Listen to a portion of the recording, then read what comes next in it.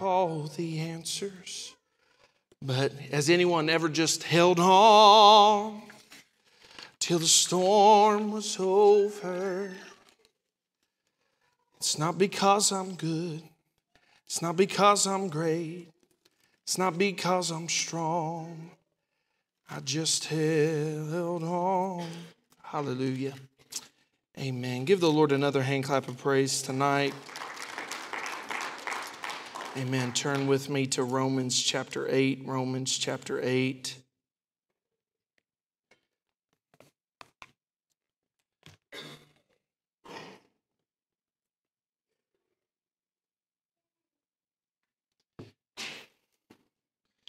Romans chapter 8, we're going to begin reading in verse number 13.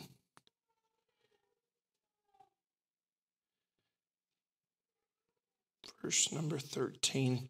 If you're there, if you would, stand for the reading of God's word.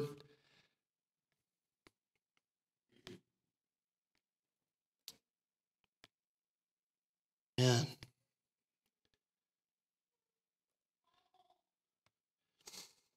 The Bible says in verse 13, "For if ye live after the flesh, ye shall die. But if ye through the Spirit do mortify," that means kill, "the deeds of the body, ye shall live. For as many as are led by the Spirit," turn to your neighbor and say, "led by the Spirit, they are the sons of God. For ye have not received a spirit of bondage again to fear, but ye have received a spirit of adoption, whereby we cry, Abba, Father.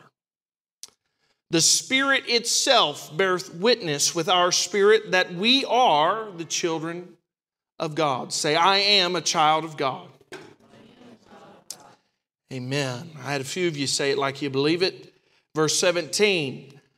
"And if children, then heirs, heirs of God and joint heirs with Christ. If so be that we suffer with him, that we may be also glorified together." Let us pray. God, we thank you for your word. We thank you for the anointing and the weight that it carries, and we ask that your word go forth in that anointing and destroy and break yokes in Jesus' name. And the church says, amen. You may be seated tonight. Amen. Many of you may know that I enjoy sports. I very much enjoy sports. I played sports, always have enjoyed it. But if I begin to name some names, some of you may not. Some of the ladies in this house may not. Some of the men may not know these names, but some of you will know these names immediately. Names like Michael Jordan. Michael Jordan is a name that many that love the game of basketball would know well. 6-time champion, multiple times he won the most valuable player of the NBA. He is in the top 4, I believe, of the all-time scoring list. He won accolade after accolade, and many people would say that Michael Jordan was born to play basketball. It just came to him naturally. Many of you, especially in this state, would know the name of Peyton Manning. I can't talk about Tom Brady. I can't do that. But you could mention the name of Peyton Manning. Peyton Manning was someone that, again, won a couple Super Bowls, couple championships, multiple Most Valuable Player of the Year awards. There's a statue of him that sits outside of Lucas Oil Stadium. He's a man that many people would say was born to play football. Some of you, I know I'm going to get an amen from the sound booth from Cameron on this, but some of you may know the name of Ken Griffey Jr. Ken Griffey Jr. He was a phenomenal baseball player. Many would say that he had the perfect swing, that it was the most fluid and natural-looking swing ever seen in the game of baseball. He's a Hall of Famer. He is someone that has won MVPs and Silver Sluggers and Golden Gloves. He was someone that was good in every facet of the game. He could hit. He could hit home runs. He could steal bases. He could play the field. He was good at all aspects of the game, and many people would say that Ken Griffey Jr. was born to play baseball. I could go on and on and on about many athletes, male and female alike, and how they've won accolades, and how some of these men that I've mentioned to you, many people will tell you that they changed the games that they played forever. The way that Michael Jordan was so competitive and the way that he carried himself. People would say that he changed the game of basketball. The way that Peyton Manning digests film and learned about his opponents.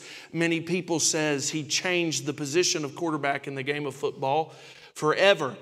Ken Griffey Jr. is someone that says his swing was so perfect and fluid that many people said the way that he played the game changed the game forever. Again, many people would say that they were born to play the sports that they played. Many people, in fact, in many different sports, you can say the same. People can say Serena Williams in tennis, Arnold Palmer in golf, or Tiger Woods in golf, or many of those names you would know. But here's the fact. These men, these women may have changed their respective sports forever, but they never made an impact on the soul of mankind. Hear me. They never saved anyone. They've never laid hands on the sick and seen them healed. They've never tore down demonic strongholds. They've never accomplished things in a spiritual realm. You can say, what are you getting at, preacher? Where are you going with this?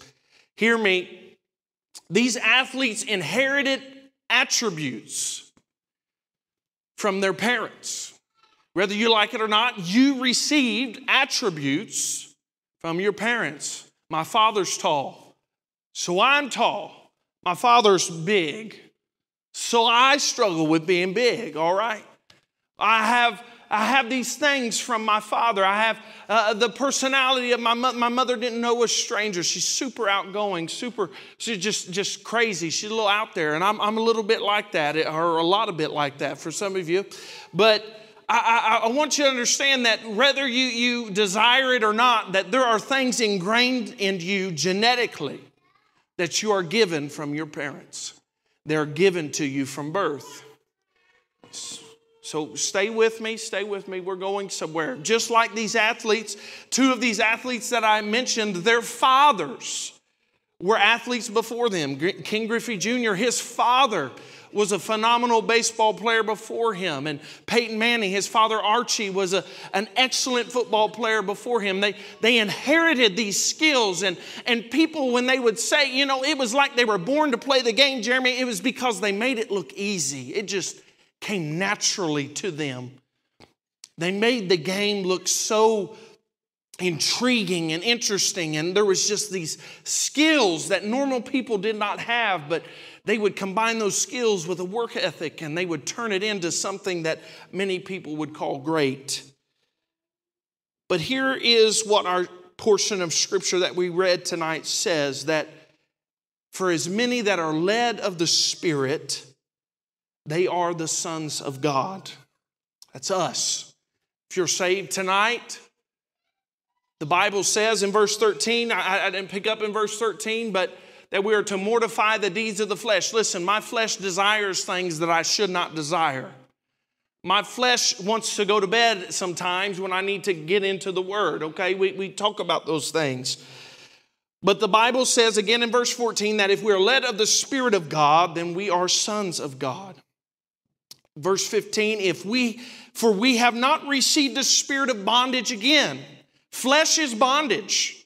Thanks to Adam and Eve and their sin, through them sin entered into the world. So our flesh is bondage. Hear me.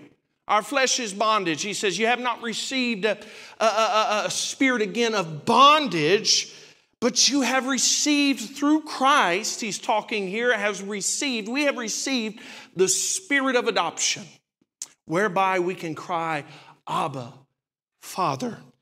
Turn to your neighbor and say, what he's saying is, we've been born again. We have been born again. Jesus says it this way to not to Zacchaeus, but Nicodemus. He says in John 3 and verse 3, verily, verily, I say unto thee, except a man be born again, he cannot enter into the kingdom of God. Paul says it this way, describing what it's like to be born again in 2 Corinthians 5 and 17. Therefore, if any man be in Christ, he is a new creature. Old things are passed away, and behold, all things are become new. So therefore, we no longer walk after the flesh, but we have been given this spirit of adoption through the grace and through the love and through the power of Jesus and his sacrifice and his resurrection. And we've been adopted by our Heavenly Father. Okay? I know a lot of setup here. So there are things that we got naturally and that we've learned from our natural parents. There are also things that we get and obtain through our Heavenly Father, attributes that we gain from our Heavenly Father. And just like how many ever wanted to be their dad when they grew up? How many ever wanted to be their mom when they grew up? I wanted to be like I can remember putting on a little bow tie and acting like a preacher, being 6 and 7 years old because I wanted to be like my daddy. I never thought I would be like my daddy. But I at that time in my life, I wanted to be like my father. And there's things that my parents taught me. Has your parents taught you anything? Someone raise your hand. Give me some class participation tonight. Your parents ever taught you anything? I pray to God they've taught you something. But just like they've taught you things and just like they've given you attributes genetically and naturally, when we become born again and we are given a Heavenly Father and we enter into his grace and his love and his mercy through Christ, we are also given the same charge. The Bible says in 1 Peter chapter 1, beginning in verse 13, and Peter's talking to the believer here. He says, wherefore gird up thy loins, or gird up the loins of your mind, and be sober, and hope to at the end for grace that it is to be brought unto you at the revelation of Jesus Christ. As obedient children, catch what he says here, not fashioning yourselves according to the former lust of your ignorance. He's saying, listen, don't conform. That word can be translated in the Greek to conform. Do not conform to who you used to be. Okay, this is all my introduction. Don't be conformed to who you used to be and your old lust and your old ignorance when you lived in sin and when you weren't a son and daughter of Christ. But he says in verse 15, but as he which hath called you is holy, so be ye holy in all manner of conversation, because it is written, be ye holy, for I am holy. So what he's saying here is, just as we would fashion ourselves genetically and learned behavior from our parents, we are to do with Christ as well. I will tell you, there are things that I used to do, but because of Christ, I no longer do. There are things that were the old Jade, but because of Christ, the new Jade would never do those things. There are things that I said. There are things that I watched. There are things that I listened to. There are people that I hung around with as the old me, but because of my new heritage, my new lineage, and me desiring to please my Father, my Heavenly Father, I have changed to be more like Him. Listen, it's still a work in progress, but I want you to understand something, that we need to fashion ourselves like Christ. And there may be talents that we received from our earthly parents. There are skills that you may have where it's like, man, you working on a car, that looks so naturally to you. You working at your job, it becomes natural to you. You working at the bank, whatever it may be, it may seem natural. And what you may think in your natural mind is you are born to do this. We all have trades. We all have to make a living. We all have to do something. But I want you to know that the same thing is true spiritually, that you were born to do something for God just as much as you were born to do something to make a living naturally. Hear me, in this life, you may say, I could say, well, Jade was just born to be an electrician. That's my trade. That's what I do. That's what I've done ever since high school. That's what I've been involved in. But hear me tonight, because I am born again, as Jesus said through Paul, I am bought with a price. I am not my own. I belong to another, which is Christ. There are things that He has planned and purpose for my life as well. The Bible tells us that He told Jeremiah, God told Jeremiah twice in Jeremiah's book but while he was in his mother's womb, He knew him. He had plans for him, and He had a design for him to be a prophet to the nation of Israel. Okay, where we're going with all this. Here's what I'm here to tell you tonight. That was my introduction. I know that was long, it was slow, but I hope you're not bored, and I hope I still have your attention. Because here's what I've come to do tonight, because I had something totally typed out. I had worked hours on a message, and I was on lunch break, and I began to drive home, and my Bluetooth is on my phone is connected to my work truck. It's on shuffle, and all of a sudden this song came on, and the Lord just began to deal with me on this topic. I was born for this. I was born for this. You say, what? Okay, where you go? I was born for this. Hear me tonight. The Bible tells us in Ephesians chapter 6 in verse 10, finally, my brethren, be strong in the Lord and in the power of His might. Put on the whole armor of God, that ye may be able to stand against the wiles of the devil. Verse number 12, catch this. For we wrestle not against flesh and blood, but against principalities and against powers and against rulers of darkness of this world, and against spiritual wickedness and high places. What does this have to do with being born for this? I want you to know that it doesn't take long for you to turn on the news and realize that this world is fallen, that this world is wicked. I dare say, I don't think you can make a better case than you can now, that maybe our world is more wicked than it's ever been, that our children are being more polluted and being exposed to more things than we ever thought imaginable. There are times, and I believe we're in a time now, we've experienced God moving in our nation in the last few months, but the enemy has come in and he's tried to take you back to where you were and keep you from moving forward. He's tried to steal your joy. He's tried to steal your peace.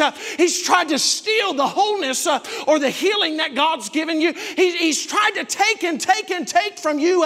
And many of you in this house feel like you are just overwhelmed, like you just can't take it anymore. Like, God, how am I going to make it to one more service?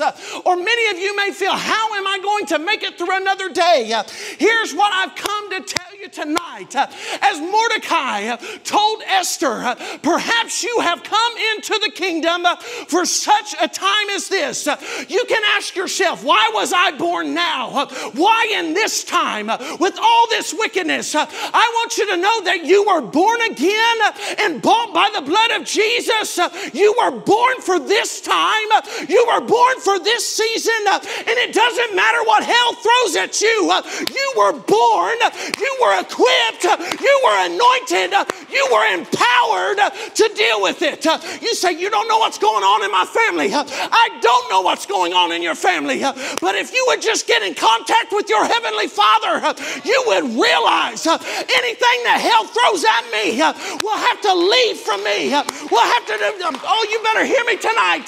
It's Wednesday night and I feel like preaching. I feel the Holy Ghost of God in this house, because here's the fact of the matter. You may feel anxious. You may feel depression. You may feel all these things coming at you, but you were born. You were born into the kingdom to tear down strongholds.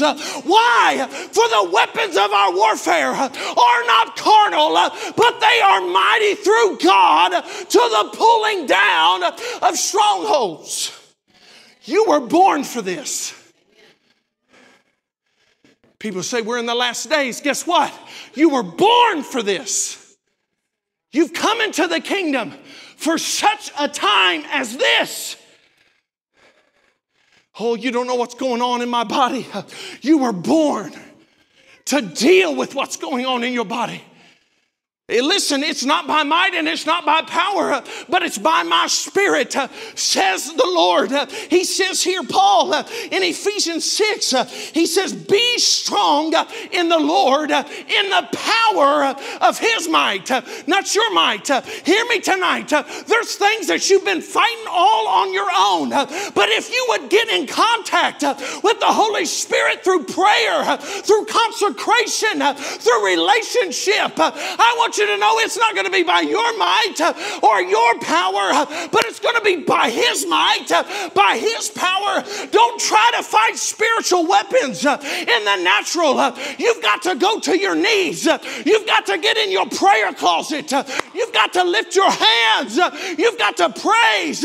You've got to worship, because the fact is you were born to face whatever is coming against you. You've been given the ability. See, the enemy tries to convince you. Hear me. In this age, I will say, the thing that I encounter the most in ministry, not just with young people, but parents, I'm going to talk to you as well. I encounter this with parents, 50, 60, 40, 30 years old, insecurity. Hear me. Well, I can and I can't. Listen, I will tell you, you were born for this. Oh, but I can't overcome what's coming at me. No. You were born for this. Jesus saved you for this. Jesus brought you. Jesus rose so that you could deal with this. Jesus sent His Holy Spirit so you could run it out of your house, run it out of your marriage, run it out of your family. Hear me tonight. You were born for this.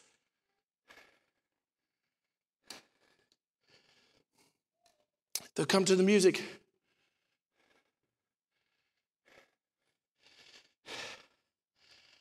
I tell you, it's easy to get lost in your insecurities. And hear me, it's easy to make excuses. Listen, Brother Dan, I've worked with some men that have worked so hard to get out of work, they might as well just sucked it up and worked.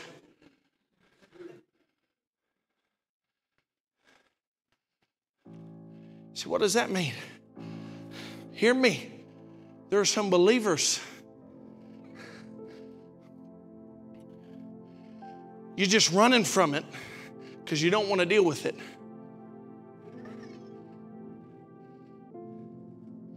Hear me tonight. The prophet Elijah spent 3.5 years in the wilderness. Caused the drought. Through the unction of the Holy Spirit, caused the drought, declared a drought in the land. He spent time in the wilderness. But after 3.5 years, he came out of the wilderness. He told Obadiah, he said, you go tell King Ahab, we need to meet at Mount Carmel. Bring his prophets, his false prophets.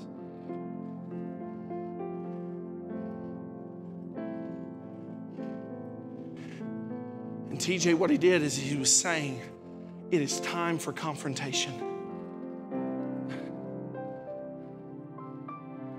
How many loves confrontation? I don't think anybody does.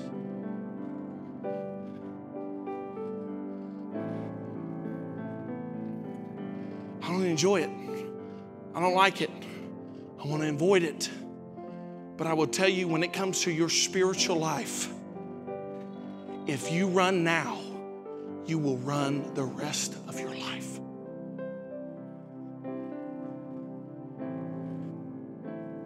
Hear me tonight. I'm human.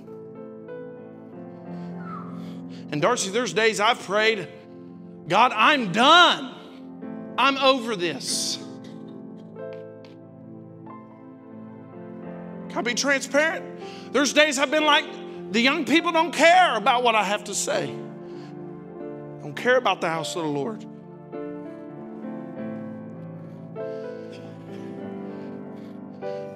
Hey, there's days I've been, God, how many times, how many encounters, how many chances did they have to have, Lord God? Can they just not realize who you are? Hey, there's been days, I'll be honest with you. Pastor can tell you, there's days, it's not all, you're not always on the mountain. We're human, we know that.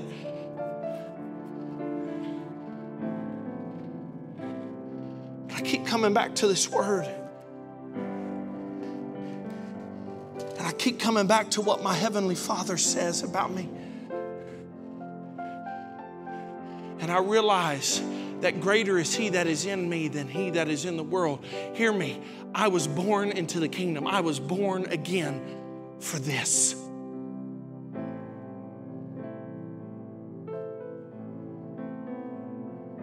So what were you brought into the kingdom for?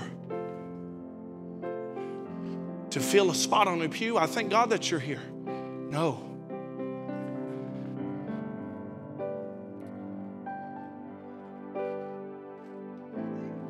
Is it intercession? Is it to teach? Is it to preach? Is it to evangelize? Is it to be a missionary? Is it to be a prophet?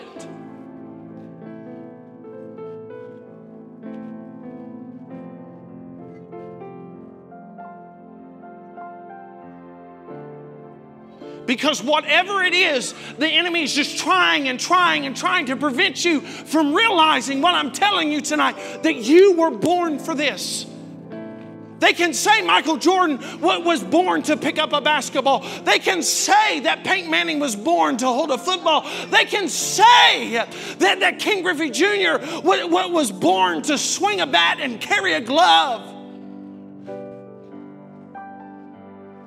But you want to know what? It means nothing. Because what you're born to do through the Spirit of God is to tear down strongholds. I've preached it in this house before, but do you realize that you are the weapon of the Holy Ghost? It is Him working in you and through you. What your family need, what they need is for you to realize that you were born to confront the issues that they're dealing with, to love them, to show them grace, to show them mercy, not to judge them. I told our Sunday school class a few weeks ago, I wish we loved as much as we judge. It's easy to throw stones, y'all.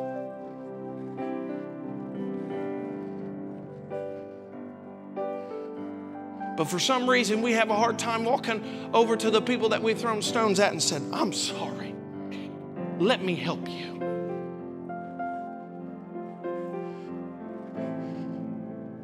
But hear me today. What is it?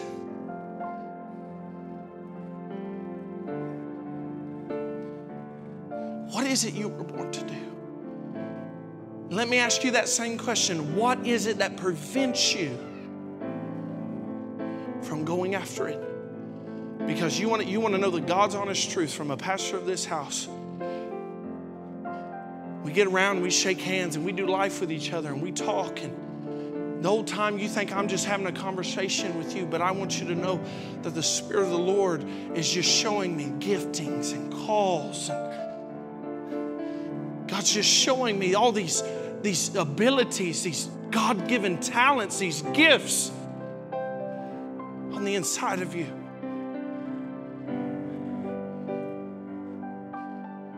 And you know what I pray? I pray for the strength for you to walk in those things. I pray that God would lead and guide your life. I pray for those things, because here's the deal. Connorsville needs us to realize we were born for this.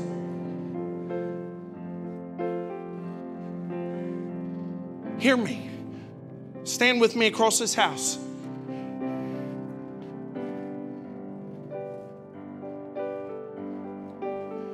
You were born to overcome. You were born to conquer. You've been born into this kingdom to lay hands on the sick and see them recover. You say, oh, me? Yes, you. You were born to be an intercessor. You were born to be a teacher. You were born to be a priest. You were born to worship.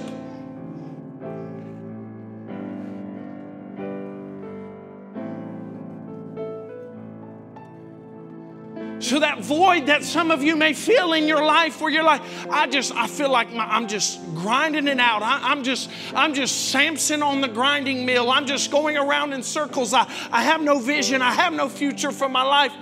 I want you to know that's not God's will. And you're trying to fill this void, and you're trying to fill. You want to know what will fill the void?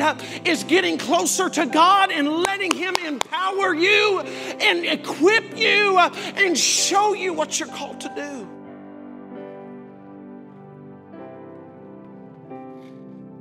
What you face at work, you were born to deal with. Can I get an amen? What you deal with in your family, all the junk that may be going on. I don't know. I don't know your extended family situation. I don't know everything. You were born to deal with it. Not to run from it, to deal with it.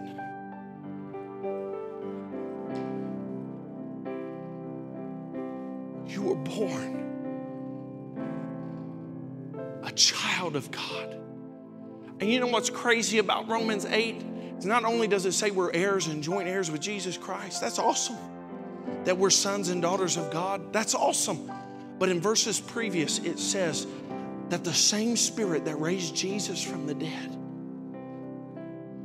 dwells in you. You may be a parent in this house. You say, why does my children have to deal with this? How do I raise them through this?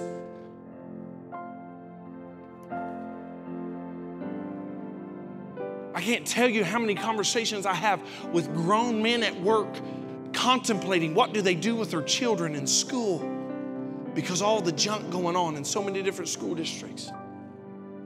I mean, grown men almost to the point of tears. I don't know what to do. I don't know. And the fact is, Jeremy, they were born to deal with it. I was born to raise my daughters in a godly manner in this time. Think of it this way, and I'm going to end with this. Brother Robert Martin, a minister that preached youth camps when I was growing up. He's at Abundant Life Tabernacle now. He's a lay minister there, but he said something one time, and he said, do you realize the prophecy of Joel chapter 2? In the last days I will pour out my Spirit, saith God, upon all flesh. Your sons and daughters will prophesy. Your old men will dream dreams. What happened on the day of Pentecost when it was poured out and is happening still today. He said, can you imagine getting to heaven and Joel, the prophet Joel, is there and he's saying, were you there? Were you a part? Did you experience the outpouring? About to knock over this plant. He's going to come up to Elijah and say, were you raptured out? Did you see Jesus return? Did you experience a last day outpouring? So what does that have to do with anything? What Joel may be asking you is you were born for this time, right now. So what is it that's trying to hinder you? You were born to deal with it. Don't let the enemy have a victory that is not his. Can I talk to my young people? You're born to slay giants. You're born to shepherd sheep. You're born to be anointed. You're born to lead. You're born to conquer. And this generation that seems lost and hopeless, you were born to be the light to it.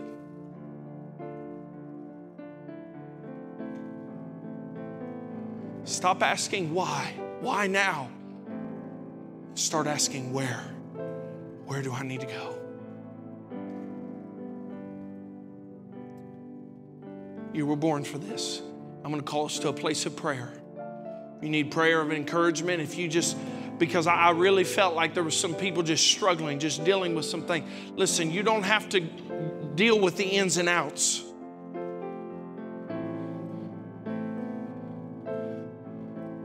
You don't have to deal with the ups and downs.